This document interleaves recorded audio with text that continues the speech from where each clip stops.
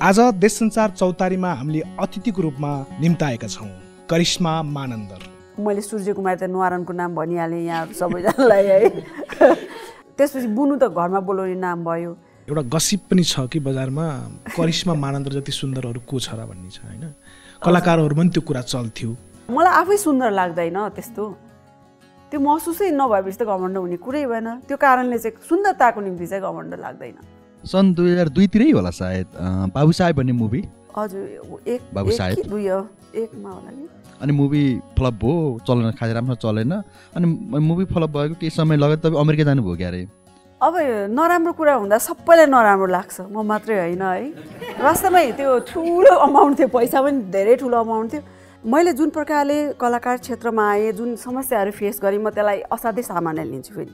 तर अहिले झन् जति चाहिँ कम्प्लेक्स हुँदै गइरहेछ नि सोसाइटी, समाज, त्यो अन्तर्गत झन् ससाना कुरा झन् जटिल हुँदै हुँदै हुँदै गइरहेको छ महिलाको निम्ति अथवा हरेक व्यक्तिको निम्ति नि।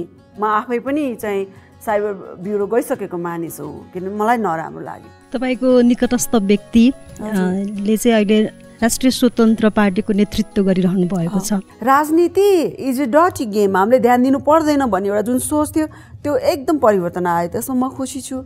र अर्को कुरा, रविजीको कुरा गर्नुभयो होला तपाईँले, त्यो राम्रो कुरा हो, युवा नेतृत्वहरू आइरहेछन् होइन। तर मलाई चाहिँ के लाग्छ नि, त्यो सबै एकै ठाउँमा भएर गर्दा अझै राम्रो हुन्थ्यो कि जस्तो लाग्छ है। मैले हेर्दा यो इन जनरल, म कुनै पार्टी, म एउटा पार्टीको मान्छे भएर भनेको होइन, मेरो निजी धारणा हो यो चाहिँ। फेरि तपाईँलाई चाहिँ कलाकारिता जति सफल हुनुभयो, अब राजनीतिमा आएर त्यो सफलता प्राप्त गर्न सक्नु होला, आकर्षण किन भयो तपाईँलाई राजनीतिप्रति? राजनीतिको आकर्षण होइन मेरो, राजनीति चाहिँ जरुरी भएर म यसमा सचेत हुनै पर्छ भनेर लागेको मानिस हुँ। कलाकारिता कहिलेसम्म गर्नुहुन्छ? कलाकारिता त म गर्छु नि। अब मेरो सिनेमा क्षेत्र सकियो अथवा सकियो भने छैन भन्न खोज्नु भएको हो कि? मैले कोसिसै गरेको छैन काम पाउन, त त्यो हो है एउटा कुरा। त 14 वर्षकै उमेरमा तपाईँ फिल्ममा आउनुभयो। त्यो फिल्ममा आउँदाखेरि तपाईँलाई केले चाहिँ आकर्षण गर्यो, केले तानेर तपाईँ फिल्ममा आउनुभयो? त्यो आकर्षण थिएन फेरि, अघि त्यहाँ भने पोलिटिक्समा त्यो आकर्षण हुँदा जरुरतले मलाई अगाडि लान्छ र म त्यो जरुरत अनुसार आफूलाई परिमार्जित गर्दै पूर्णता दिँदै आफूलाई अगाडि बढाउँछु। घिचेर होइन, आकर्षण आफूलाई महसुस चाहिँ बोध भयो। एउटा यस्तो घटना भयो त्यो चाहिँ मैले कहिल्यै बिर्सन्न भनिन्छ नि। त्यस्तो घटना त थुप्रै छ। अब भाइले भन्नुभयो बाबु साहेब नै भन्छु म, त्यसले मलाई अमेरिका पुऱ्याइदियो। म नि नेपाल यति धेरै नेपाल मन पराउने मान्छे हो कि। राजेश समालले चाहिँ तपाईँहरूको दुईटाको त्यो डान्स स्टेपहरू चाहिँ धेरै तलमाथि हुन्थ्यो भनेर भनिन्थ्यो, यो केही अनुभव छ यसको पनि? अब हेर्नुहोस्, म पनि राम्रो डान्सर होइन, राजेशजी पनि होइन, तर नेपाली सिनेमामा त्यो बेलामा के थियो भने नाच्नै पर्ने होइन। अनि अझ 5वटा गीत छ भने 4वटा नै हिरो हिरोइन नाच्नु पर्ने। यो सबै बुझिसकेपछि एउटा परिपक्व सिनेमा तपाईँबाट कहिले हेर्न पाउने हामीले? तपाईँ र म मिलेर बनाऊ। हजुर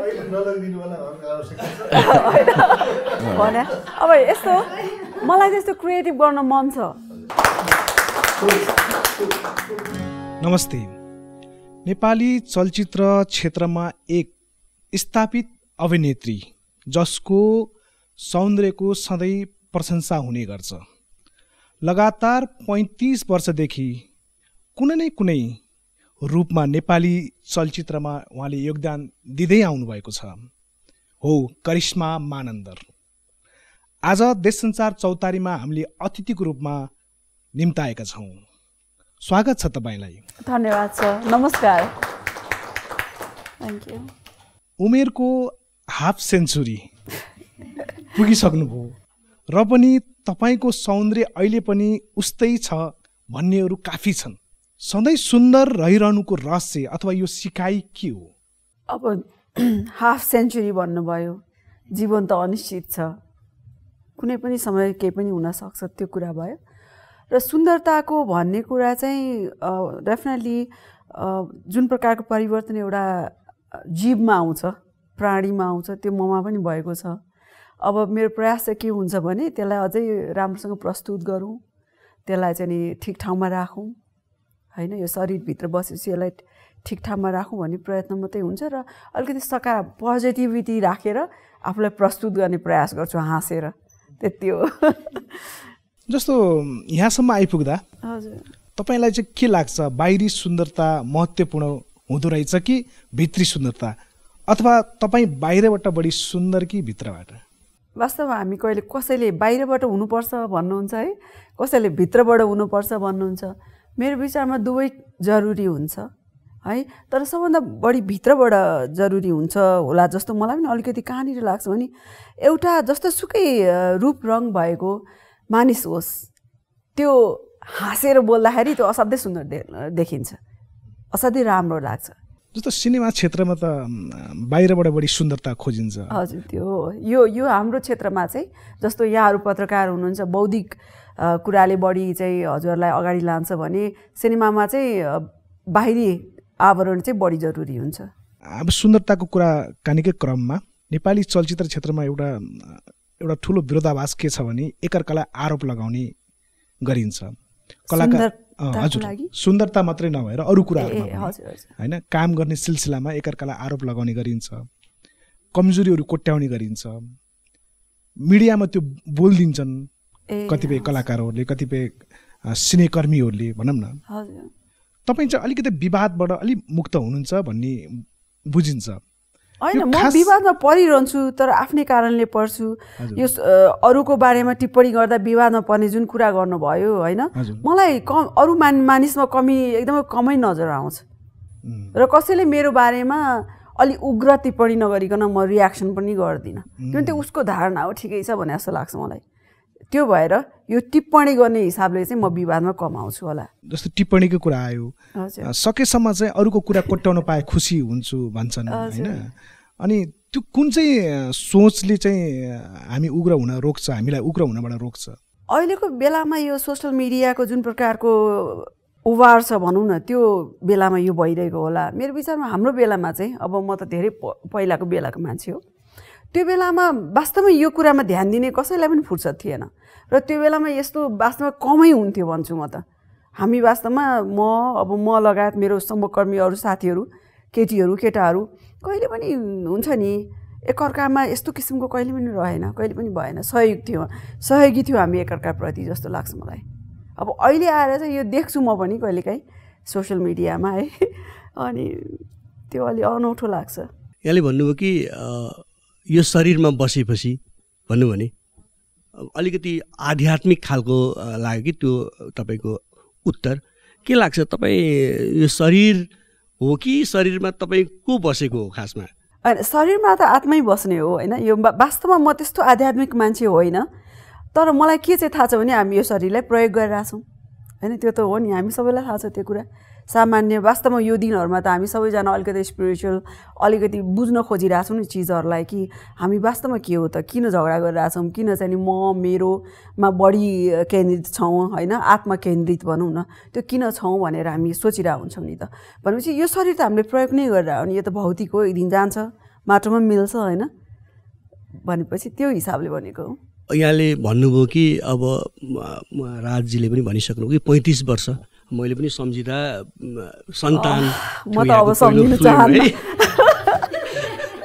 कति समय बितिसके होइन। हजुर, यहाँको सबै मान्छेप्रति सकारात्मक देख्छु मैले, पोजिटिभ नै धेरै देख्छु मान्छेहरूमा भन्नुभयो कि पहिलेदेखि नै यस्तै थियो यहाँको स्वभाव, अथवा बिचमा केही परिवर्तन आएको हो यो, अथवा यहाँको आफ्नै सोच्ने शैलीमा यो लामो कालखण्डमा कति परिवर्तन आयो? पक्कै पनि आउँछ नि, त्यो हरेकमा आउँछ जस्तो लाग्छ मलाई त है। हरेक दिनमै आउँछ, महिना वर्षको त कुरै नगरौँ। कस्तो हुन्छ नि, 1 घन्टा पछि नै सोच परिवर्तन हुन्छ भने पछाडि त्यो आइरहेको छ। तर के चाहिँ हो भने यङमा जुन यङ मान्छेमा हुनुपर्ने आचरणहरू ममा पनि थियो होइन, झडङ्ग रिसाउने यताउता त्यो थियो। कसैले जिस्कायो भने त्यसलाई प्रतिउत्तर तुरुन्त दिइहाल्ने, रियाक्ट गरिहाल्ने टाइपको।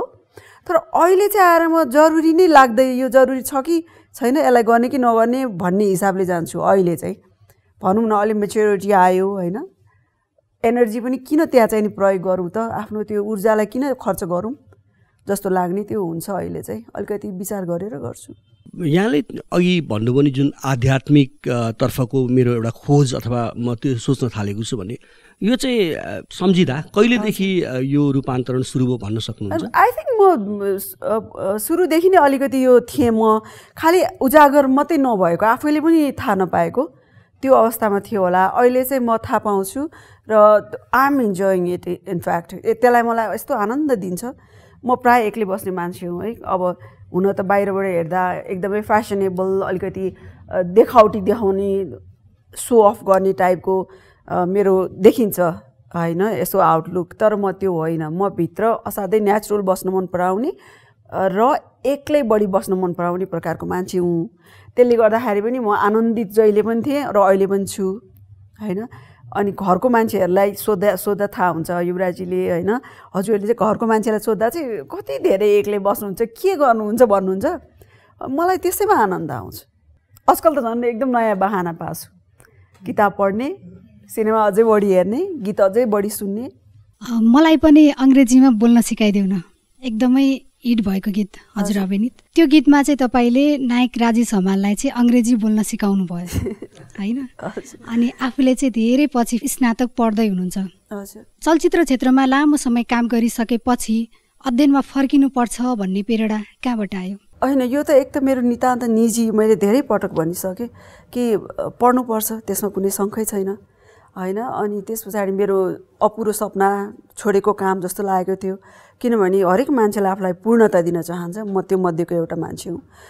त्यही नै हो। र अर्को कुरा, मुलुकमा यो जुन समस्या छ, जुन मुलुकको मानिसहरू शिक्षित हुन्छन् नि, त्यो मुलुकमा केही न केही सही निर्णय हुन्छ हरेक क्षेत्रमा। त्यो भएर पनि एउटा चाहिँ सन्देश दिनको निमित्त पनि मैले यो गरेको हुँ र अहिले त म यसलाई इन्जोय गरिरहेको छु होइन। भनेपछि अझै बढी सिक्न चाहन्छु। फेरि पढेर मात्रै जान्ने भन्ने चाहिँ होइन, त्यो चाहिँ होइन।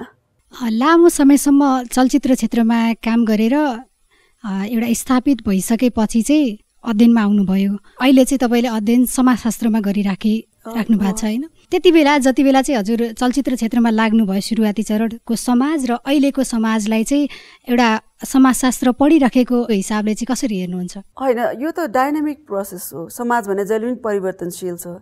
हामी इतिहासलाई टेकेर नै आजको सभ्यतासम्म आइपुगिरहेका हुन्छौँ। र आजसम्म आइपुग्दा चाहिँ मलाई चाहिँ के लाग्छ भन्दाखेरि जुन पनि घटना परिघटना यो राजनीतिज्ञहरूले पनि विचार गर्नुपर्ने कुरा हो होइन। किनभने सबै राजनीतिज्ञ सबै विषयको विज्ञ त अवश्य हुनु सक्नुहुन्न। त्यही कारण के लाग्छ भन्दाखेरि मलाई चाहिँ कुनै पनि एउटा इकाइमा परेको परिवर्तनले अर्को इकाइलाई असर परिरहेको हुन्छ। र अहिले जस्तो हामी देख्छौँ नि, मान्छेले सुसाइड गर्यो अथवा आत्मदाह गर्यो। अहिले पछिल्लो समयमा धेरै यस्ता घटनाहरू घटित भए। त्यो किन घटित भए त भन्दाखेरि राज्यको एउटा दबावले हो नि त। जुन प्रकारको समाज हामीले अहिले सृजना गरेका छौँ, स्थापित गरेका छौँ, त्यो दबावले एउटा व्यक्तिले त्यो क्रियाकलाप गर्यो र त्यो व्यक्तिले गरेको क्रियाकलापले फेरि समाजलाई पनि दबाब दिन्छ है। नयाँ फेरिरहन्छ। आज हामी एकदम नयाँ विचार ल्याएर राखौँ, विकास पनि होला त्यो विचारले, तर त्यो विकास पर्याप्त हुँदैन व्यक्तिहरूको, समाजको निमित्त। हामी अर्को नयाँ एउटा आयाममा फेरि जान खोज्छौँ कि। त्यही कारण समाजशास्त्र भने त्यही नै हो। अब यहाँ हुनुहुन्छ होला कोही विद्यार्थी, मैले त्यही सिकिरहेको छु, त्यही पढिरहेको छु। जस्तो हजुरले भर्खरै भन्नुभयो सोसाइटीको चाहिँ इम्प्याक्ट इन्डिभिजुअलमा पर्छ भनेर, पर्छ र हजुरलाई चाहिँ पर्यो कि नै? त्यो त हामी हरेकजनालाई परिरहेको छ होइन। कुनै पनि एउटा चाहिँ जस्तो बिहान तपाईँ फेसबुकलाई सामान्य कुरा भनौँ न, एउटा तपाईँ सोसियल मिडिया खोल्नुहुन्छ फेसबुक, जुन न्युज फिडमा फर्स्ट तपाईँले न्युज देख्नुहुन्छ नि, त्यसले तपाईँलाई प्रत्यक्ष असर गर्छ। You will feel unhappy. मैले जोड्न खोजेको कुरा चाहिँ तपाईँले काम गरेको क्रममा चाहिँ जुन समाजको एउटा व्यवस्था अथवा महिलालाई त्यसमाथि पनि होइन, त्यति बेलाको अवस्थामा त अलि धेरै असहजता पनि पक्कै थियो होला।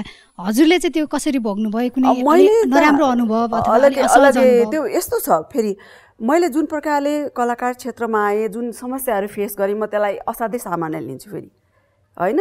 त्यो त हरेकले स्ट्रगल गर्नुपर्छ, मेहनत त्यो त हरेकजनाले गर्नुपर्ने कुरा। तर अहिले झन् जति चाहिँ कम्प्लेक्स हुँदै गइरहेछ नि सोसाइटी, समाज, त्यो अन्तर्गत झन् ससाना कुरा झन् जटिल हुँदै हुँदै हुँदै गइरहेको छ। महिलाको निम्ति अथवा हरेक व्यक्तिको निम्ति नि झन् जटिल हुँदै गइरहेको छ जस्तो मलाई लाग्छ।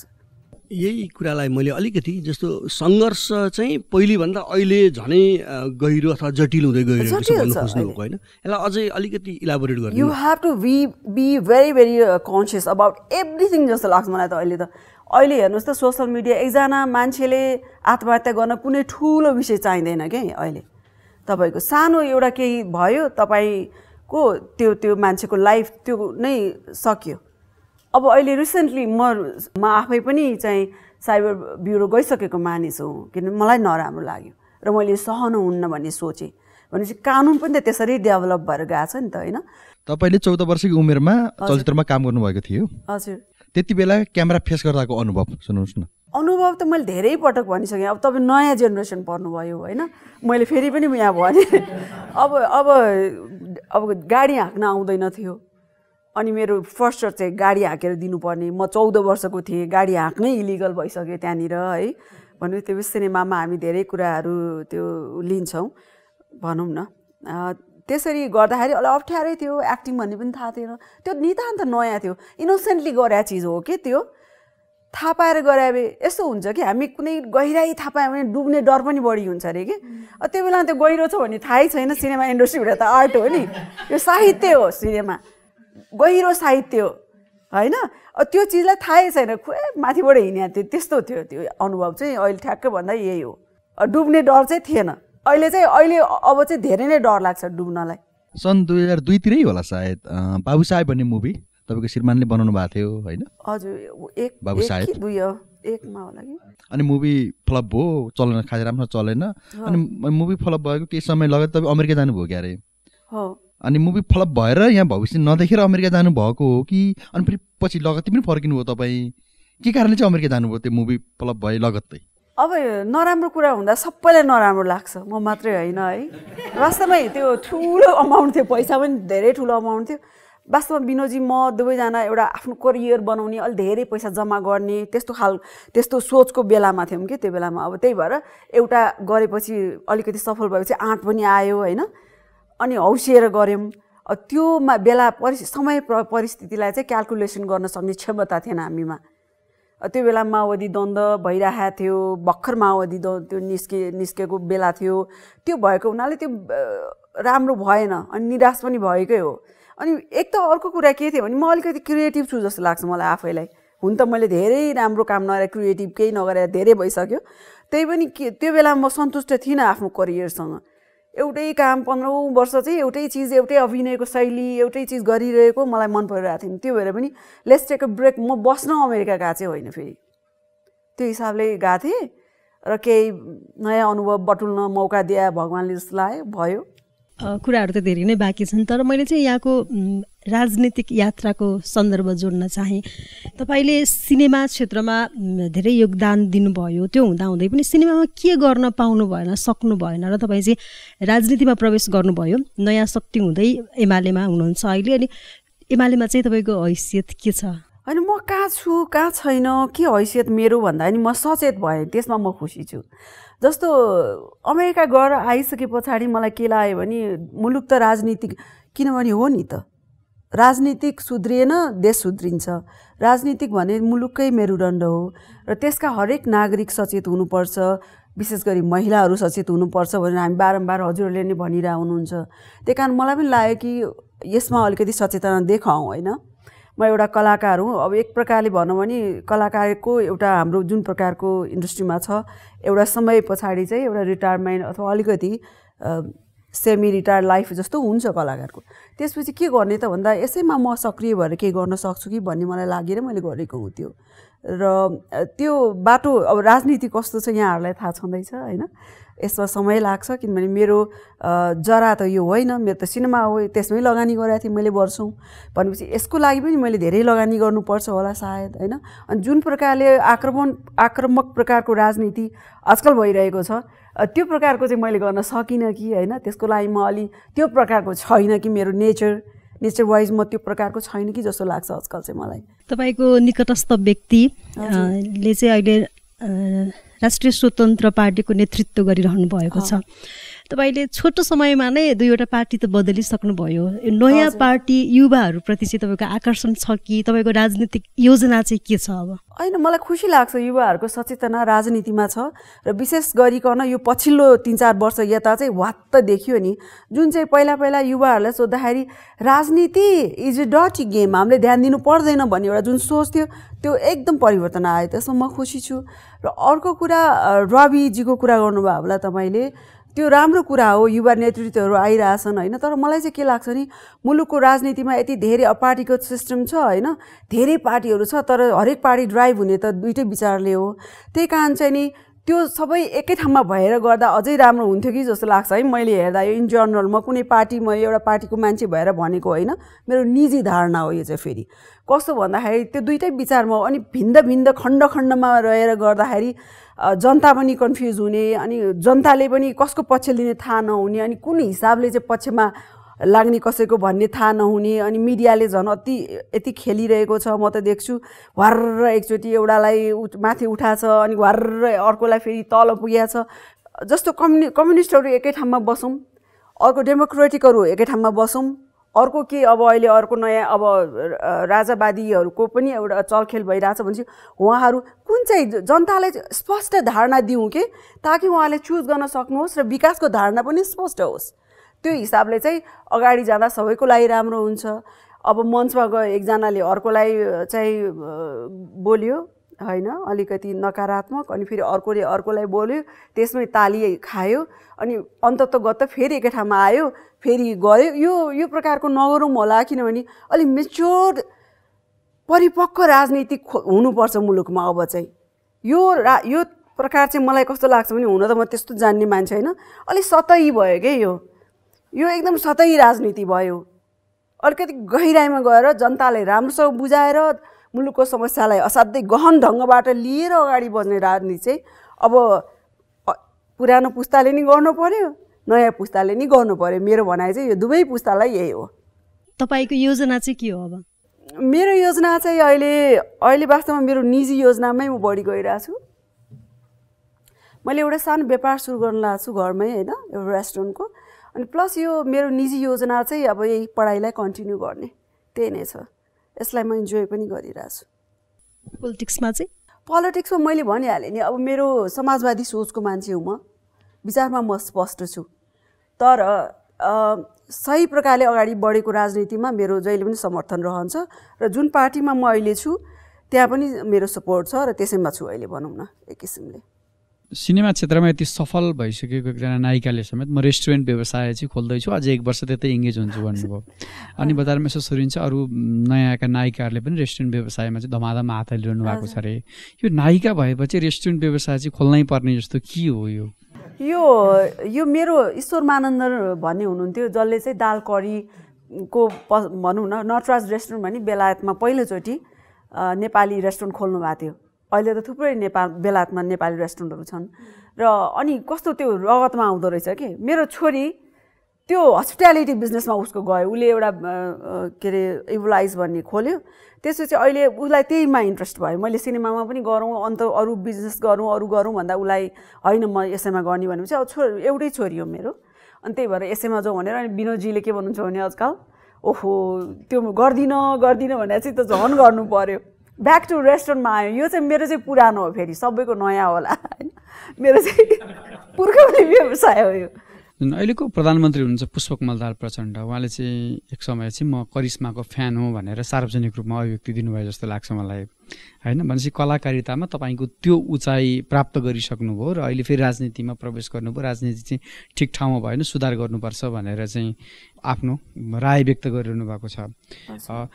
तपाईँलाई चाहिँ कलाकारिता जति सफल हुनुभयो, अब राजनीतिमा आएर त्यो सफलता प्राप्त गर्न सक्नु होला, आकर्षण किन भयो तपाईँलाई राजनीतिप्रति? राजनीतिको आकर्षण होइन मेरो, राजनीतिक चाहिँ जरुरी भएर म यसमा सचेत हुनैपर्छ भनेर लागेको मानिस हुँ। मलाई नेता बनेर म यो आजैको एकै दिनमा म कुनै पद पाउँछु भनेर राजनीतिमा लागेको मान्छे पनि म होइन। त्यो आकर्षण भन्ने शब्द नै होइन। यो कलाकारिता कहिलेसम्म गर्नुहुन्छ? कलाकारिता त म गर्छु नि।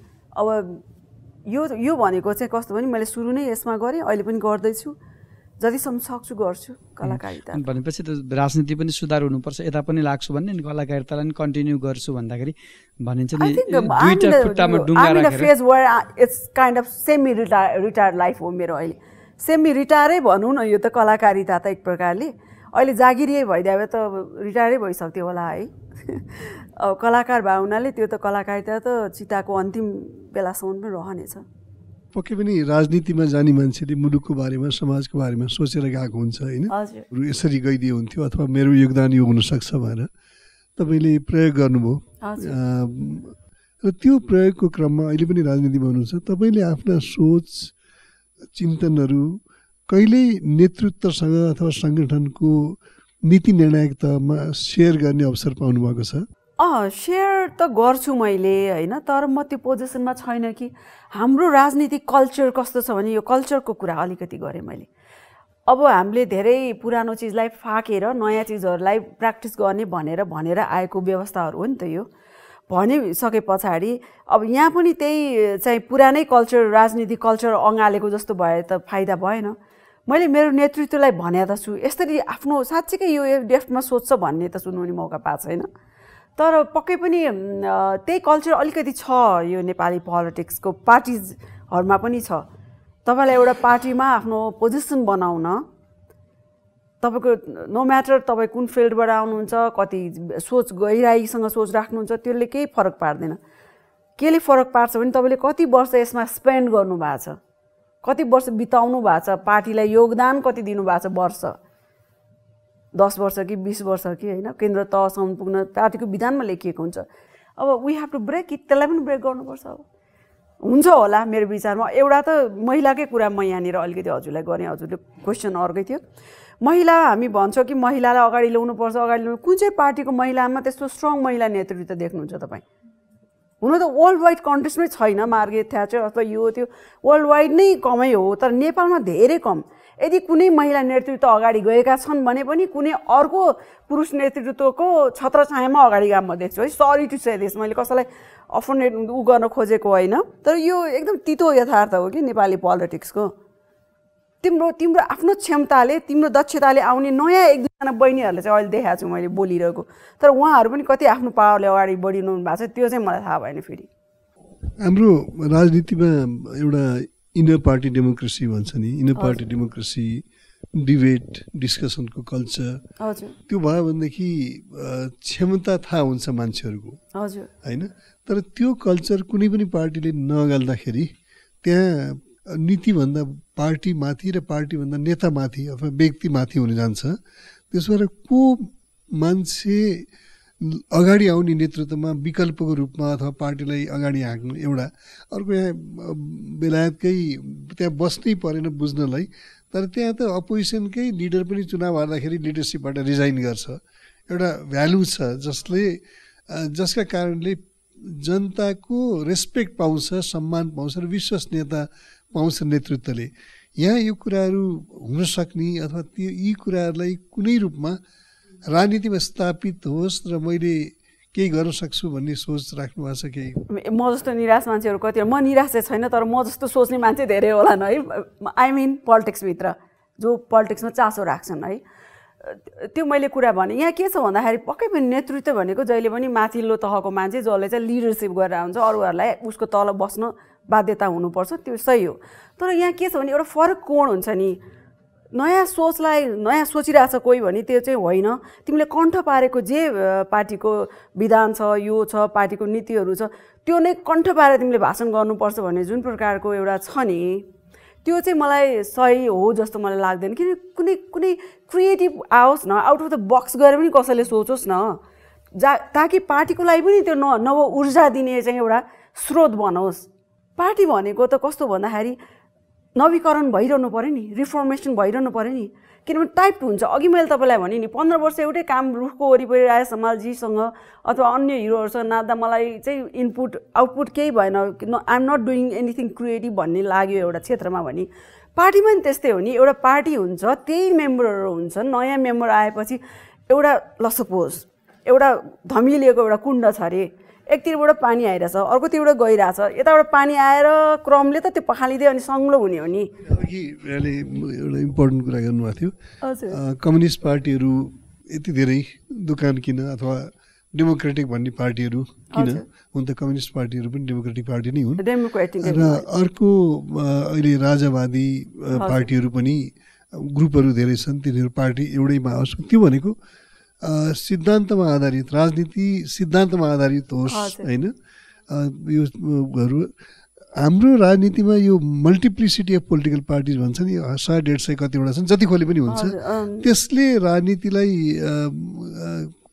कसरी कुन कतातिर डोर्याउँथ्यो जस्तो लाग्छ यो धेरै पार्टीहरू हुँदा मलाई कस्तो लाग्छ भने कतिवटा एफएम छ नेपालमा हजुरले भन्नु त म कसैको विरोधमा बोलिरहेको छैन त्यत्रो किन हुने भने कि मैले नहो भन्छु त्यस्तो इजी एक्सेस त्यस्तो हुनै हुन्न त्यो हुनै हुन्न जस्तो लाग्छ अनि त्यसले गर्दा विचार विभाजित हुन्छ मान्छेहरू पर्सनली गएर मान्छेहरूलाई चाहिँ नि भोटिङ गर्न थाल्छन् उनीहरूले चाहिँ नि आफ्नो के को निम्ति भोटिङ गरे भन्ने कुरा बुझेर गरे हुँदैन बिर्सिन्छन् त्यस्तो कुराहरू हुन्छ नि त त्यसले चाहिँ नराम्रो ब्याकफायर नगरोस् के पोलिटिक्सलाई भन्न खोजेँ मैले चाहिँ त्यति मात्रै हो 14 वर्षकै उमेरमा तपाईँ फिल्ममा आउनुभयो त्यो फिल्ममा आउँदाखेरि तपाईँलाई केले चाहिँ आकर्षण गर्यो केले तानेर तपाईँ फिल्ममा आउनुभयो त्यो आकर्षण थिएन फेरि अघि त्यहाँ भने पोलिटिक्समा त्यो आकर्षण हुँदा जरुरतले मलाई अगाडि लान्छ र म त्यो जरुरत अनुसार आफूलाई परिमार्जित गर्दै पूर्णता दिँदै आफूलाई अगाडि बढाउँछु मलाई त्यो बेलामा केही थाहा थिएन सिनेमा अनि आफूलाई पूर्णता दिँदै दिँदै अगाडि लगेँ र आज पनि पर्फेक्ट त भन्दिनँ तर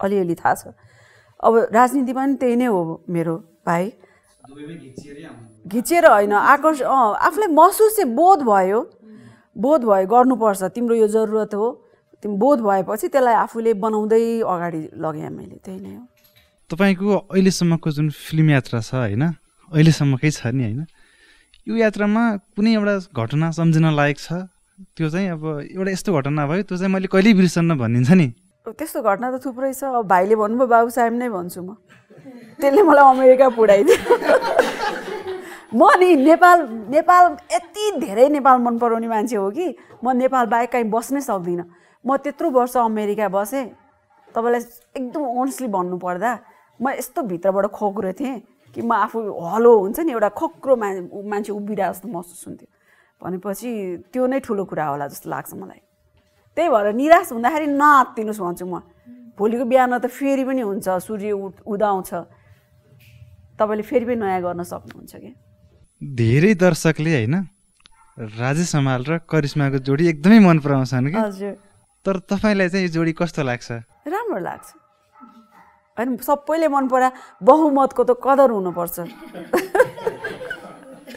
राम्रो लाग्छ जतिसम्म सक्छु कलामा रहिरहन्छु भन्नुभयो सिनेमा मेरो जरा हो भन्नुभयो अघि हजुरको सिनेमाप्रतिको लगाव एकदम देखिन्छ होइन हामीले त नेपाली नायिका भन्यो भने धेरैले सम्झिने करिश्मा मानन्दर हुन्छ होइन अनि अब नेपाली सिनेमा भन्यो भने करिश्मा मानन्दरले चाहिँ के सम्झनाहरू आउँछ नेपाली सिनेमा सुन्ने बित्तिकै धेरै कुरा सम्झना आउँछ केही उल्लेखनीय वास्तवमा नेपालको अब हजुर कति घुम्नु भएको छ है मलाई त म त्यो बाई रोडको बाटो भन्छौँ हामी अहिले पनि अब त्यो बाई रोडको बाटो अब त्यो बाटोमा यति हिँड्यो कि यो रुख काट्यो भने एउटा रुख कुनै काट्यो भने थाहा पाउँछु म किनभने त्यति हिँड्यो त्यो डाँडा पाहा त्यो कुन ठाउँमा के छ त्यति धेरै थाहा पाइयो होइन यो भनेको आई थिङ्क त्यो हिसाबले म आफूलाई असाध्यै भाग्यमानी ठान्छु कलाकारको हिसाबले नि अब सिनेमामा हुन त समाजकै कुरा पस्किने हो अब त्यो जुन जटिलताहरू पहिला मैले भने अहिले सिनेमामा त्यो आइसक्यो अहिले सिनेमामा पनि आइसक्यो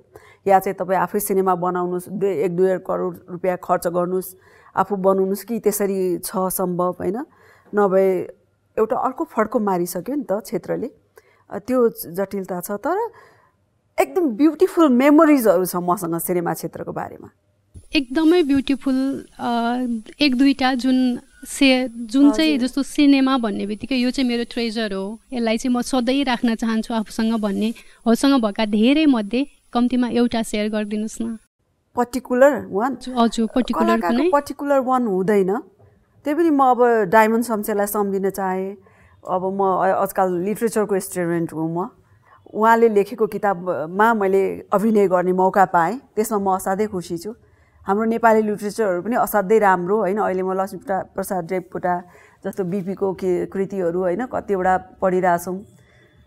अनि त्यसले गर्दाखेरि पनि झन् मलाई ओहो हाम्रो पनि त कस्तो कस्तो लेखक हुनुहुन्थ्यो भने जस्तो लाग्छ। त्यसैले त्यो नाम लिन चाहेँ। यहाँले अघि समाज र व्यक्तिलाई एकदमै राम्रोसँग एकअर्कासँग जोड्नु भएको थियो। कसरी व्यक्ति समाजबाट प्रभावित हुन्छ र समाजको एक्टिभिटिजहरू कसरी व्यक्तिका व्यवहारहरूबाट परिष्कृत हुँदै जान्छन् अथवा सुधारिँदै जान्छन् अथवा फरक हुँदै जान्छन् भन्ने कुरा उठाउनु भएको थियो। भन्न त अघि पनि भन्नुभयो, तर म एकदम इन्जोय गरिरहेको छु कलेज पढ्न भन्नुहुन्छ।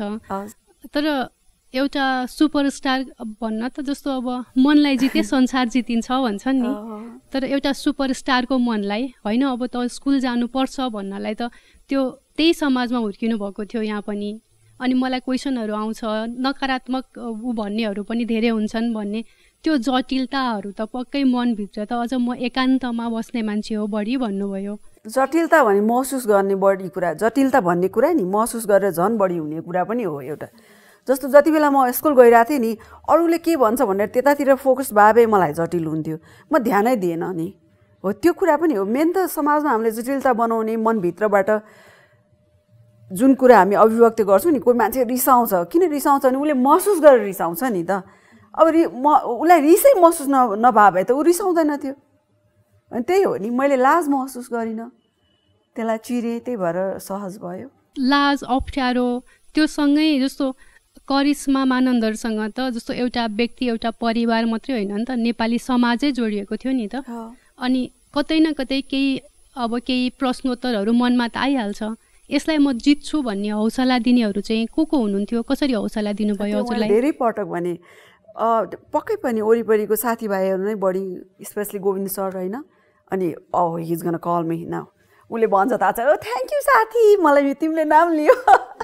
त्यही हो। अब धेरै ठुल्ठुलो मान्छेहरू हुन्थेन, अब मेरो साथी भाइ होइन, छोरी जस्तो मसँग थुप्रै सहयोग गर्ने मान्छेहरू हुनुहुन्छ। तर उनीहरू चाहिँ जस्तो अहिले भर्खरै यो म्याप सर्च गर्नलाई मेरो छोरी कबुले हेरिदियो, अनि you know what mummy, this is 1 our long, तिमीले के जवाब दिन्छौ होला यो 1 घन्टामा इन्टरभ्यू हेरेर। सो धेरै ठुल्ठुलो विज्ञहरू हुनुहुन्न मेरो, सानो सानो तर सहयोगी घरकै विज्ञहरू।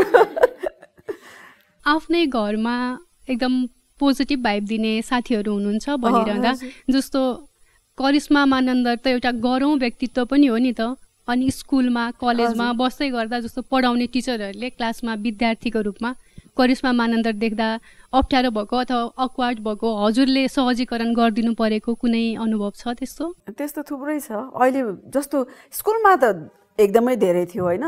अहिले कलेजमा त अब कलेजमा पुगेपछि टिचरहरू त अब अलि ठुलो व्यक्तित्वहरू पनि हुनुहुन्छ नि होइन। कुनै कुनै टिचर त कस्तो धेरै जान्ने हुनुहुन्छ नि त।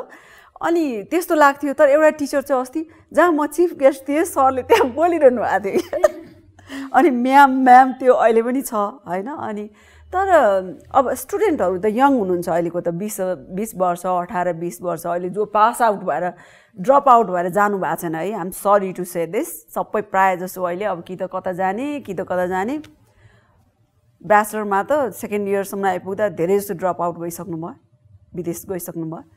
तर अब त्यही स्टुडेन्टहरूसँग चाहिँ म आएन भने बिहान अहिले त चिसो छ आउनुहुन्न नि, किन आएन तिम्रो आएन ठिक हुँदैन, जात दिन चाहिँ आउने है भनेर म चाहिँ टिचरहरूले केही भन्नुहुन्न, म मात्रै कचकची जस्तो भएको छु त्यो। सो म आफै त्यो इन्भाइरोमेन्टलाई चाहिँ फ्लेक्सिबल गरिदिन्छु। अहिले चाहिँ ड्रप आउटहरू धेरै भएको कुरा ल्याइहाल्नु भयो हजुरले।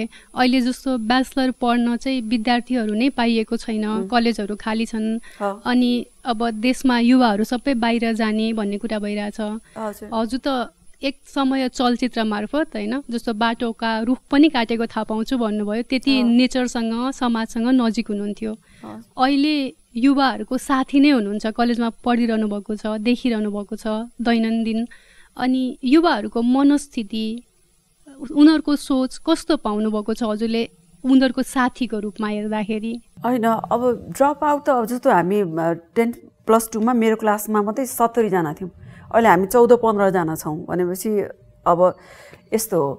अब त विदेश जाने भने चाहिँ एउटा फ्यासन जस्तो पनि भएको छ एकचोटि विदेश चाहिँ जान मन लाग्छ भनेर सुन्छु बाहिरकै मान्छेले पनि अनि मैले भन्छु कमाउनुहोस् अनि काम गरेर हलिडे जानुहोस् बरु त्यसरी सोचौँ भनेर तर त्यसो होइन यो कस्तो रहेछ भन्दाखेरि नि पढ्नलाई पनि ब्याचलर्स यो झन्डै 3 वर्ष भयो सेकेन्ड इयरमै म अब 3 वर्ष जस्तो हुन लागिसक्यो भने पछाडि 6 इयर्स त तपाईँलाई ब्याचलर्स सकाउन लाग्छ एउटा मान्छे ल 16 मा उसले एससी सक्यो भने तपाईँको ब्याचलर्स गर्दा ऊ कति वर्ष पुग्यो त्यति बेलासम्म उसलाई पैसा कमाउने छटपट्टि भइसक्छ यहाँनिर एउटा कुरा थप्न चाहेँ मैले त्यो के भएको छ भन्दाखेरि हामी चाहिँ विकसित मुलुक नै हो विकास उन्मुख मुलुक हो होइन तर हाम्रो हातमा डिभाइस गाउँ गाउँमा पनि डिभाइस के छ हामीले वर्ल्ड हेरिरहेछौँ यो त विश्वव्यापीकरण भइसक्यो ग्लोबलाइज भिलेज हो नि त अहिले त वर्ल्ड त भनेपछि त उसलाई त सब थाहा छ भने उसको चाहना त बढ्छ नि त मान्छेको चाहना बढ्छ ऊ पनि विदेश जान चाहन्छ पढेर चाहिँ को ठुलो भएको छ र भन्ने जस्तो एउटा भनाइ छ कि पढेर को ठुलो भएको छ र पैसा कमाउने हो भनेर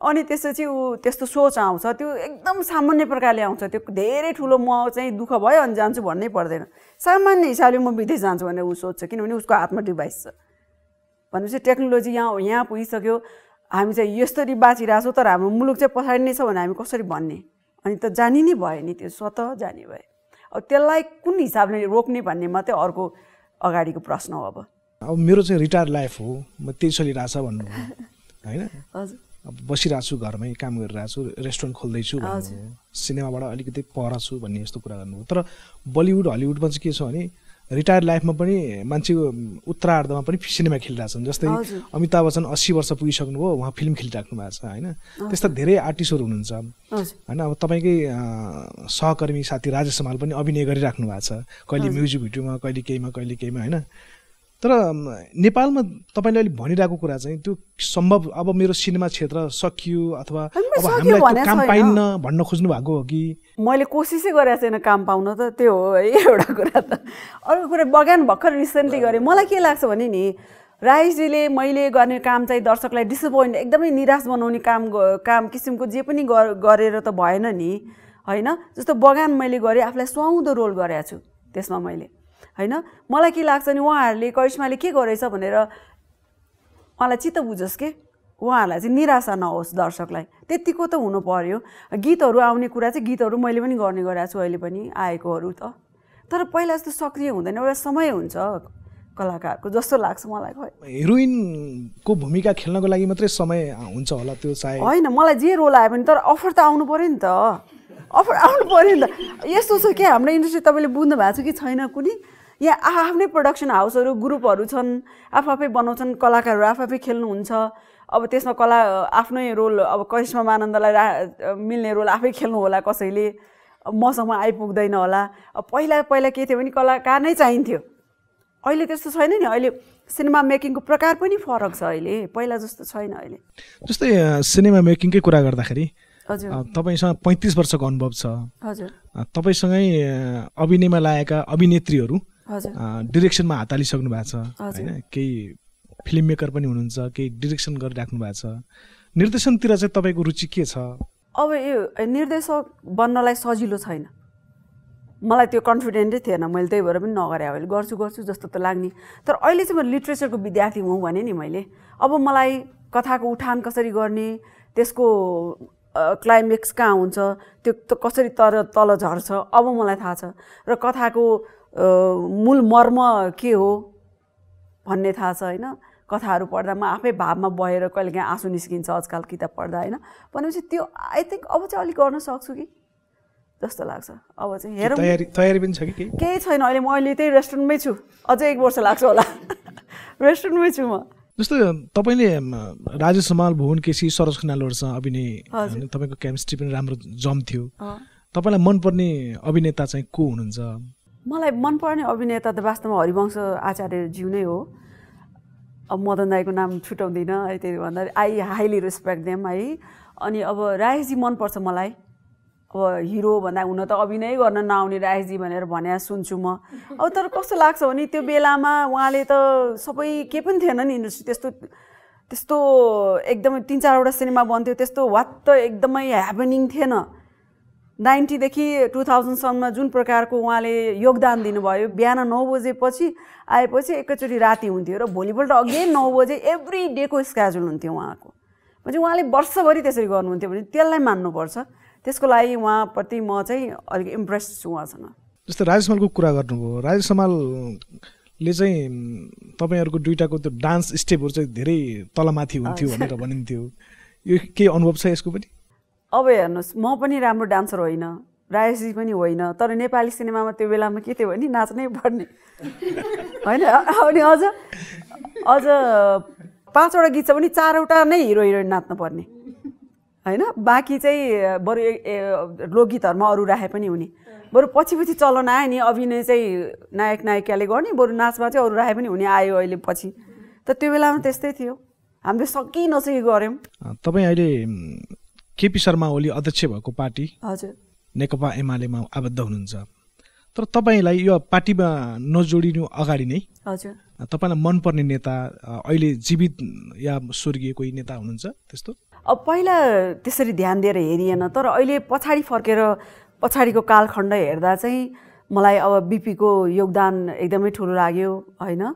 अनि त्यसै गरिकन अब गणेश माझीको, त्यसै गरी राजा महेन्द्रको धेरै मलाई कस्तो पनि उहाँले कस्तो बनाइदिए, जस्तो उहाँले यो अरूभन्दा पनि मलाई के लाग्छ भने यो ठुल्ठुलो नेसनल पार्कहरू जुन छुट्याइदिनु कसले छुट्यायो थाहा छैन, राजा महेन्द्रले को पालामा जस्तो लाग्छ। र धेरै कुराहरू बनाइदिए रहेछ कि त्यो बेलामा। देशको नेता त्यत्तिको चाहिँ हुनुपर्छ जस्तो लाग्छ, राजा महेन्द्र जस्तो।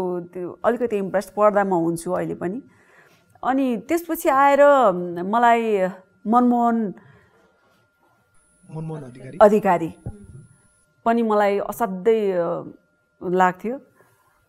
यसो पछाडि फर्केर अहिले हेर्दा है, म अब यो एमाले पार्टीमा भएपछि मेरो एमाले पार्टीको पूर्व नेताहरूलाई हेरिरहेको छु नि त। म मदन भण्डारीको भाषण सुन्छु होइन, त्यसै गरिकन मलाई ओहो यस्तो बोल्या रहेछ, यस्तो इतिहास रहेछ भन्ने लाग्छ। अहिले म केपीजीसँग पनि इम्प्रेस छु, किनभने उहाँ नेताको हिसाबले मलाई लाग्छ एउटा सशक्त नेता हो। त्योभन्दा पनि उहाँ यस्तो स्टडी एकदम छ उहाँको के। उहाँसँग पर्सनली बसेर कुरा गर्दा 2 घन्टा गएको म पत्तै पाउँदिनँ। उहाँले यस्तो एकदम डिटेल्समा के कुरा गर्नुहुन्छ कि मलाई असाध्यै रमाइलो लाग्छ। सिनेमाको नि विद्यार्थी भएको भएर सिनेमा विद्यासँगै रहेर मैले 1-2वटा जिज्ञासा राख्दैछु। जस्तै क्रिएटिभ र रिमार्केबल काम गर्न पाइएन त्यो बेला, कन्टेम्पोरेरी जे चलिरहेको थियो, जस्तो कथावस्तु भयो होइन, अथवा जस्तो निर्देशन भयो, जस्तो अराइयो त्यस्तै गरियो, त्यसमा राम्रो गरियो भन्ने भयो। अनि गहिराई बुझिसकेपछि पनि काम गर्न गाह्रो हुन्छ, सतैमा काम गर्दा बरु थाहा नभएपछि त डर पनि भएन भन्ने कुरा भयो।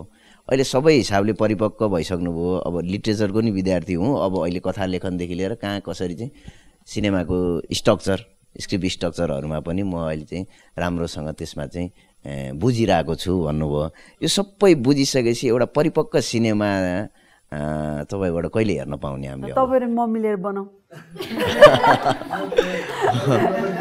हजुर भने अब यस्तो मलाई त्यस्तो क्रिएटिभ गर्न मन छ। महिलाहरूको वुमनहरूको यति धेरै इस्युज छ, जस्तो अहिले म पढ्छु नि 16th सेन्चुरीतिरको 19th सेन्चुरीतिर भर्जिनिया वुल्फको बेलाको नेपालमा अहिले त्यो महिलाको चाहिँ परिप्रेक्ष्य त्यस्तो छ भने, अनि कति धेरै कथा छ वास्तवमा नि महिलाको नि। अनि त्यही भएर अब त्यस्तो बनाउने विचार छ मेरो। मलाई सेयर पनि गर्नुभएको थियो घर जाँदा, गङ्गुबाई जस्तो यस्तो क्यारेक्टर पाए, यस्तो सिनेमा पाए हुन्थ्यो, तर मैले मात्रै सोचेर हुँदैन, मलाई लिने मान्छेले बनाइदिनु पर्यो नि। होइन त्यस्तो अब अहिले प्रविधिगत हिसाबले पनि अनि अहिले जो पढेर आउनु भएको छ त्यो हिसाबले कस्टमाइज हिसाबले पनि सिनेमा बनाउन सकिन्छ क्या। लार्ज हजुरहरूको बेला जस्तो अथवा अहिले पनि चलिरहेछ स्टारहरू अब एउटा फिल्म बनाउने पैसा त एकजना अभिनेता अथवा चाहिँ भनौँ न कलाकारले लिनुहुन्छ भन्ने आइरहेछ। भनेपछि उहाँहरू जतिको कस्टिङमा हामी एउटा त्यस्तो इस्यु बेस सिनेमा बनाउन सक्छौँ। यो बगान पनि त्यस्तो लगानी गरेर बनाएको चलचित्र होइन होइन, ठिकैमा राम्रै भएको थियो, त्यही कारण सकिन्छ गर्ने। मलाई चाहिँ अरू 1-2वटा जस्तो यहाँले अघिदेखि हाम्रो यहाँ कुराकानीको क्रममा लगातार एकदमै साहित्य पढ्छु अहिले भन्नुभयो नि, के पढिराख्नु भएको छ अहिले? अनि साहित्यमा जे किताबहरू हुन्छ, अहिले त जति कथा पाए एसेजहरू पढ्छु होइन। जस्तो अब कुन बेलामा कस्तो एसेले, अब एसे त विभिन्न विषयमा छ नि त होइन, पढाइकै विषयमा पनि छ, चाहिँ तपाईँको हरेक विषयमा छ नि एसेजहरू त। अनि प्लस अब तर म स्याड धेरै कथा चाहिँ पढ्दिनँ, कुनै पनि साहित्य पढ्दा आजकल मलाई सानो कथा भए पनि मलाई रमाइलो लाग्छ।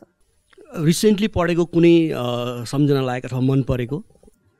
थुप्रै छ अहिले त मैले त्यसको भर्खर त इक्जाम सक्यो अब मैले पोएममा चाहिँ 30-35वटा याद गर्नुपर्छ पोएममा चाहिँ अनि I am so much into poem है मलाई लेख्न चाहिँ आउँदैन मैले प्रयास गरेर फेसबुकको वालमा हाल्छु म एक्लै बस्ने भनिहालेँ मैले मेरो साथी भनेको फेसबुक पनि हो वास्तवमा मेरो फेसबुकलाई जेन्युनली लिनु मान्छेले अनि तर मलाई त्यो नेपालीमा त्यति धेरै राम्रो शुद्ध छैन मेरो यसपालि मैले त्यही भएर 2टा सामाजिक शिक्षा नेपालीमै लिएँ मैले लास्ट इयरसम्म इङ्ग्लिसमा गर्थेँ यसपालि मैले किनभने प्र्याक्टिस गर्न मलाई पोएममा पनि अलिकति गएको छ कि कति थोरै लाइनमा कति धेरै भने आउँदो रहेछ कि पोएममा त झन् यस्तो यहाँले अमेरिका जाँदा हामीले पहिले मैले त यहाँलाई त्यति 44 सालदेखि नै फलो गरिरहेको छु कि भनेको फलो गरेको भनेको एकदम इन्डिभिजुअली फलो गरेको होइन कि तपाईँको होइन अनि अमेरिका जाँदा चाहिँ अलिक खोक्रो जस्तो फिल हुन्थ्यो भन्नुभयो त्यो खोक्रोपना भरियो त अहिले म त नेपाल आउनु छ खोक्रोपन भरिन्छ अझ काठमाडौँबाट बाहिर गएर यहाँ काठमाडौँ आउनु छ खोक्रोपन भनिन्छ म त एउटा त्यो जुन ठाउँको मान्छे हो त्यसको माटोले तान्छ जस्तो लाग्छ कि मलाई त्यो हिसाबले भनेको हो मैले वास्तवमै मलाई लाग्छ म 1 महिनाभन्दा बढी विदेश बस्न सक्दिनँ त्यो मेरो लागि एउटा व्यवहारले गर्दा तानेर बस्नु पर्या हो त्यो वास्तवमै नभए म विनोदजी बेलायतको हुनुहुन्थ्यो विवाह गरिसकेपछि रेस्टुरेन्ट चलाएर बेलायतमै गएर त्यो बेला एउटा यङ केटीको हरेक महिलाको अथवा चाहिँ युवाहरूको चाहना हुन्थ्यो होला म गरिनँ त्यसो अहिले यहाँले नाम लिनु भने आफ्नो छोरीको कविता होइन कविता त्यतिखेरको हुर्किँदै गरेको करिश्मा र अहिलेको हुर्किँदै मतलब हुर्किने क्रममा अलि एडल्ट सायद भइसक्नुभयो जस्तो लाग्छ होइन के बिजनेस उनी यस अनि के फरक पाउनुहुन्छ कविता र करिश्मामा अब धेरै जाने छ अहिले त सिकाउने माध्यमहरू यति धेरै छन् उनीहरूलाई थाहा नभएको कुरा नै छैन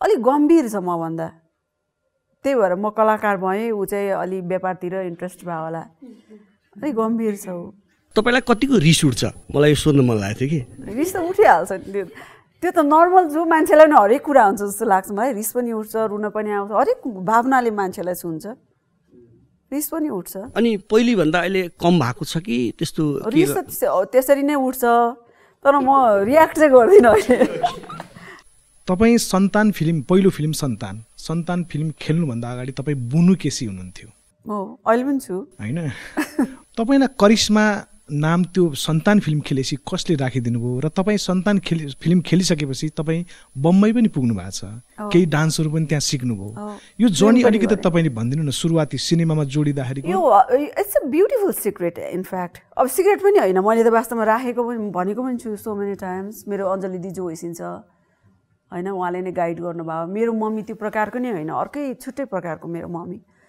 अनि उहाँले मलाई अहिलेसम्म पनि गाइड गर्नुहुन्छ यो नाम पनि उहाँले नै दिया हो मैले सूर्य कुमार त नुहारनको नाम भनिहालेँ यहाँ सबैजनालाई है अनि मलाई एकदम मनपर्छ इनफ्याक्ट म त्यही नाम राख्थेँ होला मैले थाहा पाएर यही नाम मैले अब त्यसपछि बुनु त घरमा बोलाउने नाम भयो अब मलाई मनपर्ने नाम त सूर्य कुमारी हो तर दिजुले अब 7-8 वर्ष 9-10 वर्षको उमेरमा त्यो करिश्मा भनेपछि मानन्दर पनि आफ्नो जस्तो लाग्छ होला हेर्नुहोस् त मानन्दर कस्तो भने यङ एजमा बिहा भयो अनि त्यो केसी भन्दा बढी समय नै मानन्दरमा बिताएपछि अब मानन्दर हो जस्तो लाग्छ आफूलाई त्यस्तो हुँदो रहेछ अनि त्यो भएको हुनाले दिजु अञ्जली दिजुलाई जहिले पनि म सम्झिन चाहन्छु र अहिले पनि सी इज विथ मी मेरो हरेक क्रियाकलाप कहिलेकाहीँ मलाई मन खिन्न भयो अथवा नरमाइलो लाग्यो भने दिजु यस्तो भयो होइन करिश्मा यस्तो करेज दिने के आजको दिनसम्म पनि त्यो बेलादेखि आजसम्म उहाँले दिएको नाम हो त्यो उहाँकै देन हो ल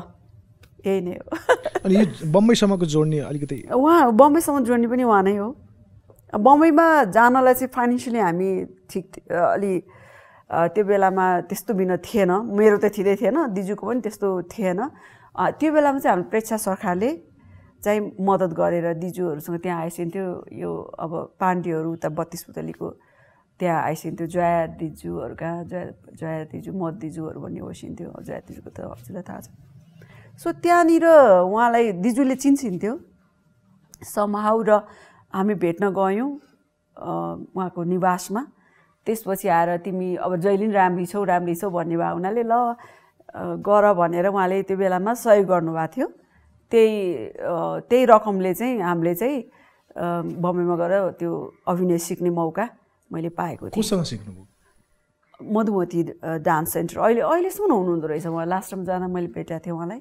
मधुमती भने चाहिँ पुरानो हेलनहरू भन्ने हुनुहुन्छ नि, उहाँ जस्तै डान्सर इन्डियाको, उहाँको चाहिँ एउटा डान्स सेन्टर एकदम पपुलर हो त्यो। एउटा गसिप पनि छ कि बजारमा करिश्मा मानन्दर जति सुन्दरहरू को छ र भन्ने छ होइन, कलाकारहरूमा पनि त्यो कुरा चल्थ्यो, अहिले पनि चल्छ। ऐनामा हेर्दा आफूलाई कति सुन्दर लाग्छ। र अर्को कुरो कहिलेकाहीँ घमण्ड भयो कि नै? घमण्ड मान्छेहरूले घमण्ड भन्छन्, म वास्तवमा यसरी बोल्दा चाहिँ यसरी बोलिरहन्छु, अब नबोल्दा चाहिँ म बोल्दिनँ होइन। यसो हेरेर धेरै बेर भने हाँस्छु होइन, नभए बोल्दिनँ। अनि तर म त्यो घमण्ड सुन्दरता मलाई आफै सुन्दर लाग्दैन, त्यस्तो त्यो महसुसै नभएपछि त घमण्ड हुने कुरै भएन। त्यो कारणले चाहिँ सुन्दरताको निम्ति चाहिँ घमण्ड लाग्दैन। अहिलेको समयमा हजुर फिल्म अथवा फिल्ममा आउनको लागि होइन, चाहे युवती होस् चाहे युवक, के क्वालिटी हुनुपर्छ? यतिको क्षमता भएपछि चाहिँ अहिलेको समयमा फिल्ममा आयो भने त्यो फिल्म चाहिँ राम्रो हुन्छ है, हजुरलाई के लाग्छ? चाहना हुनु पऱ्यो कि, प्रबल चाहना हुनु, उत्कृष्ट चाहना हुनु पऱ्यो जस्तो लाग्छ। जस्तो हामीले त कर्णले लायौँ, त्यो बेलाको बेलै अर्को थियो, त्यसरी हामीलाई आफूलाई परिमार्जित गर्दै लग्यौँ। तर अहिले त यति धेरै मिडियमहरू छ भनेपछि एकदमै उत्कृष्ट चाहना भएर आउनुभयो भने तपाईँले त्यसलाई जस्टिस गर्न सक्नुहुन्छ जस्तो लाग्छ मलाई के। त्यसरी आउनुहोस्, यो सजिलो छ म भइहाल्छु भनेर यसरी नगर्नुहोस्, कुनै पनि चिजलाई सिरियसली लिनुहोस् भन्छु म चाहिँ। त्यही नै हो। एउटा राजमालको प्रश्न मैले फेरि दोहोऱ्याएँ अघि, जुन राजेश र तपाईँ एकदम राम्रो लाग्छ भन्नुहुन्थ्यो नि राजेशजीको, धेरै दर्शकले मन पराउनु भएको थियो, मैले जोडिहालेँ अघि नै। तर अब फेरि पनि अब राजेशजीसँग एकचोटि फिल्म अथवा नयाँ गीत सहकार्य गर्न पाए हुन्थ्यो जस्तो लागेको छ कि छैन? मलाई जहिले पनि लाग्छ उहाँसँग जहिले पनि काम गर्दा रमाइलो हुन्छ। मलाई अहिले पनि लाग्छ कि दर्शकहरूले हाम्रो जोडी बुढो भएपछि यिनीहरूसँग कस्तो देख्दो रहेछ भने हेर्न चाहन्छन् कि, त्यो जस्तो लाग्छ मलाई। म आफै दर्शकको हिसाबले सोच्दा मलाई त्यो लाग्छ। दिदी आज स्नातकको विद्यार्थी, अध्ययनरत विद्यार्थी भइरहेको आजको अवस्था र आजभन्दा 8-10 वर्ष अगाडि एसी परीक्षा उत्तीर्ण नगरेको अथवा त्यसमा प्रयास नगरिरहेको अवस्थामा आफूलाई पाउनुभएको फरक, दिनचर्या, सोसल रेस्पोन्स कसरी, त्यसलाई मूल्याङ्कन फरक कसरी पाउनु भएको छ? सोसल रेस्पोन्सिबिलिटी त एभ्री डे फरक हुन्छ। जस्तो बच्चा पाएपछि अर्कै हुन्छ, अलिक मेच्योर भएपछि अर्कै हुन्छ। अझ मेरो अस्ति भर्खरै सासूज्यू स्वर्गारोहण भयो, त्यसपछि गर्नुपर्ने रेस्पोन्सिबिलिटी होइन, त्यसपछि आफैलाई पनि फरक हुन्छ कि, आफैले महसुस गर्ने पनि फरक हुन्छ। र परिवारले दिने, समाजले दिने एउटा जुन चाहिँ भ्यालु, जुन चाहिँ नि रेस्पेक्ट हुन्छ नि, त्यो पनि फरक हुन्छ। एउटा केटी र एउटा विवाह गर्न साथै एउटा रेस्पोन्सिबल बोकेको एउटा महिला हुन्छ नि, ऊ त विवाह गरेपछि विवाहित महिलालाई दिने रेस्पेक्टै फरक हुन्छ। त्यस्तै हो यो। अनि अब दीक्षित हुनु पनि त्यस्तै हो मेरो विचारमा। दिदीको यो कलाकारिता क्षेत्रमा लामो अनुभव छ र धेरै दिग्गज यो प्रोफेसनमा लाग्नु भएको मान्छेहरूसँग सङ्गत, नजिकबाट आफ्नो एउटा अनुभव पनि सँगाल्ने मौका पाउनु भएको छ। तर थोरै समयमा राजनीतिमा पनि त्यसै गरी आफ्नो एउटा भूमिका र त्यो लर्निङ अथवा चाहिँ सङ्गत गर्ने एउटा मौका पाउनुभयो। डिफ्रेन्स, फरक चाहिँ के पाउनुभयो? कलाकारिता फिल्डमा लाग्ने अग्रजहरूको स्वभाव र यो पोलिटिसियनमा लाग्ने पोलिटिसियनहरूको स्वभावमा दिललाई कहाँनिर कुनै कुराले छोयो त्यस्तो केही? म ठिक पार्न आउँदैन, म सिधा भन्छु ल। कलाकारमा के छ भने यो परिवार हो। कलाकारमा परिवारको एउटा व्यवहार हुन्छ। हामी एकअर्कालाई भेट्न साथै नमस्ते, हाउ आर यु, हगी, यस्तो हुन्छ नि होइन, त्यस्तो हुन्छ कलाकारितामा। राजनीतिमा चाहिँ के हुन्छ भने तपाईँको बडीले एउटा बोलिरहेको हुन्छ, आँखाले अर्कै बोलिरहेको हुन्छ। अनि मलाई त अलि त्यो कल्चरलाई चाहिँ सुधार्नुपर्छ होला जस्तो मलाई। तिमी जुनियर हौ भनेर महसुस लाइक के छ, ठिक छ सिनियरले, अनि तिमी यो सोच्दैनौ कि तिमी अर्को फिल्डमा योसँग अर्को एउटा खुबी पनि छ भनेर सोच्दैनौ? अथवा त्यहाँ कोही प्रोफेसरै पनि राजनीतिमा आयो होला अरे, कुनै अन्य इन्जिनियर आयो होला अरे, इन्जिनियरको खुबी त ममा छैन नि त। त्यो चिजको कमी मैले राजनीतिमा पाउँछु के। तिमी लिडरसिप भनेको थर्काएर मात्रै लिडरसिप हुँदैन नि, माया गरेर, हक गरेर, नमस्ते गरेर त्यो प्रकारको कल्चर डेभलप गर्नुपर्छ होला। अब जब म त झन् समाजवादी पार्टीमा छु भनौँ न होइन, समानताको कुरा गर्छौँ नि, त्यहाँ त हामी त झन् क्वालिटीको कुरा गर्छौँ नि, त्यहाँ त वर्ग छुट्टी नै भएन, त्यहाँ त सम हुनु पर्यो नि। त्यस्तोमा पनि त्यस्तो भयो भने त अनि के मजा आयो त, त्यसले मलाई मजा दिँदैन कहिलेकाहीँ। So you know sometime I like to avoid. यहाँ बोलाएको छ नाइ म त जान्न, होइन म रेस्पेक्ट दिइरहेको छु भने तपाईँबाट म पनि त्यही अपेक्षा राख्छु जस्तो मलाई लाग्छ। यो मैले तितोसँग भने हक गरिरहेको मान्छे अनि लाल सलाम गर्दा कस्तो अनुभव हुन्छ? त्यो त एकता हो नि त झन्, यो पनि एकता हो यो पनि एकता हो। हेर्नुहोस् है, नमस्ते त झनै बहुमूल्य छ नमस्ते। त्यसो यो भनेको त एकता हो नि, समान भनेको यो त झन् रियल मिनिङमा त्यही हुनु पऱ्यो कि। नेपाली फिल्म त धेरै नै खेल्नु भएको छ होइन, यति हामी कुरा पनि गरिसक्यौँ। अब अरू हिन्दी फिल्म पनि एउटा खेल्नु भएको छ यहाँले जस्तो लाग्छ मलाई। पाकिस्तानी त्यो अरू कुनै अरू बाहिरको कुनै फिल्म वर्ल्डबाट केही त्यस्तो अफर? त्यस्तो केही भएन, सीमित रह्यो क्या त्यो। त्यसमा मैले धेरै प्रयास पनि गरिनँ कि कहिलेकाहीँ त्यस्तो लाग्छ। अनि यहाँको यो यति लामो अनुभवलाई अब हामीले किताबमा कहिले पढ्न पाउने त? किताब यस्तो हुँदो रहेछ कि किताब भन्ने चिज चाहिँ अरूले लेखेर त्यसलाई न्याय हुँदैन। किताबलाई आफैले भावना पोख्न सक्यो भने बल्ल चाहिँ दर्शकलाई त्यसको आनन्द आउँछ। हजुर, किनभने म चाहन्छु कि मेरो किताब जुन चाहिँ एउटा 35 वर्ष अगाडि कुन परिस्थितिमा भएको एउटा राजनीतिकदेखि लिएर हरेक परिस्थिति फरक थियो नि त, त्यो महिलाको सङ्घर्ष हो नि त। त्यो त एउटा केटीको सङ्घर्ष हो, त्यसपछि महिला भयो, हरेक कुरामा उसको हरेक क्षेत्रमा हरेक विधामा एउटा आमा भएर एउटा श्रीमती भएर एउटा हरेक नायिका भएर गरेको सङ्घर्ष म त्यो किताबमा बताउन चाहन्छु नि त होइन। अनि त्यो मैले बताउन त्यो मलाई जस्टिसै भएन क्या, अनि त्यही भएर मैले चुप लाएर बसिरहेको छु अहिले। त्यही हो अरू अडियन्सहरूको लागि। जस्तै अहिले हजुरले गर्नुभएको यत्रो चलचित्रहरूमध्ये आफैलाई चाहिँ राम्रो लागेको अथवा सन्तुष्टि भएको चलचित्र कुन चाहिँ कुनै नाम? सन्तुष्टि भएको त मैले अहिलेसम्म बेस्ट एक्टर मैले गुनासो गरेँ भनेर आएँ एकचोटि मैले भन्दा। वास्तवमा नि म आफै पनि सन्तुष्ट छैन कति आफ्नो कामसँग नि। अझै म राम्रो गर्न सक्छु जस्तो लाग्छ अझै। मनपर्ने सिनेमा ल आफ्नो अभिनय नभएको नि कुनै एउटा मनपर्ने सिनेमा नेपाली सिनेमा के एज एन कलाकार अथवा निर्माता अथवा एज एन दर्शकको हिसाबले? मलाई त्यो असाध्यै राम्रो यसमा यस्तो राम्रो एक्टिङ छ भनेर चाहिँ होइन, तर मलाई नोस्टाल्जिक फिलिङ हुन्छ कि पहिलाको गीतहरूले मलाई समाउँछ। त्यो हुन्छ नि तुलसी दाईको फिल्महरू, त्यो पहिला प्रकाश थापाको सिन्दुरहरूको फिल्महरू, त्यसको गीत सुन्दा अहिले पनि मलाई त्यही नेपाली सिनेमा भने जस्तो बल्ल मेरो मानसपटलमा आउन थाल्छ कि त्यो चाहिँ मलाई हुन्छ। तर म पर्टिकुलर यही नाम लिएर चाहिँ म सक्दिनँ अहिले पनि भन्न। भनेपछि गीत र सङ्गीतहरू चाहिँ पावरफुल थियो, नेपाली सिनेमा त्यति थिएन भन्ने अर्थले हामीहरू सक्छौँ? त्यो सिनेमा पनि थियो होला, तर अब डेफिनेटली एउटा कुरा नि तपाईँलाई म कला कहिले पनि गलत हुँदैन। कला नि कहिले पनि हरेक मान्छेको पर्सपेक्टिभ, आर्ट भनेको साहित्य भनेको त हरेक इन्डिभिजुअलको आफ्नो ओन थट्स हो नि त, आफ्नो ओन क्रिएसन हो नि त। त्यो कुनै पनि गलत हुँदैन। त्यो बेला नि गलत थिएन, अहिले पनि छैन, तर पक्कै पनि गीत चाहिँ त्यो बेलाको राम्रो थियो। यस्तो शब्दहरू सेलेक्सन राम्रो, राम्रो, सङ्गीत राम्रो, गहिराइमा पुऱ्याउँछ भनेपछि त्यस्तो राम्रो थियो, त्यो लाग्छ।